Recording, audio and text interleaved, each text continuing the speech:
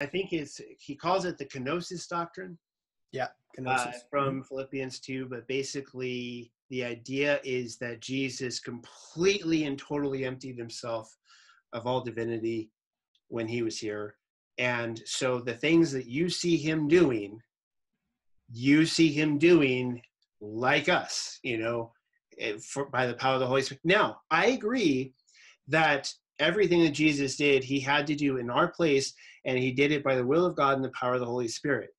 But the reason why he walked on water or fed the 5,000 or raised the dead is because he was God in the flesh.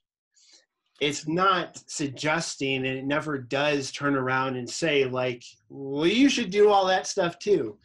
And that's where Bill Johnson and that group take that, is that all we have to do is look at Jesus.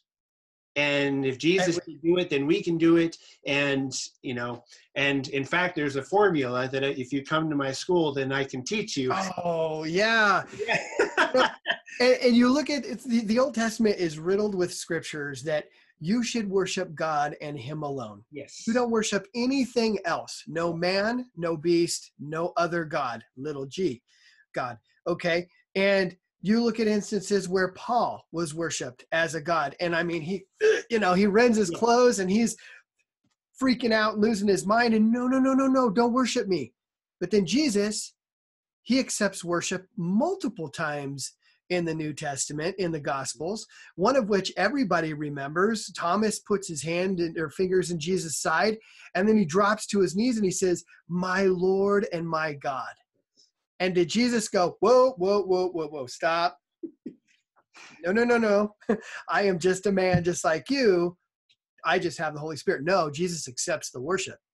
He knew he was God. John 1:1 makes that very clear.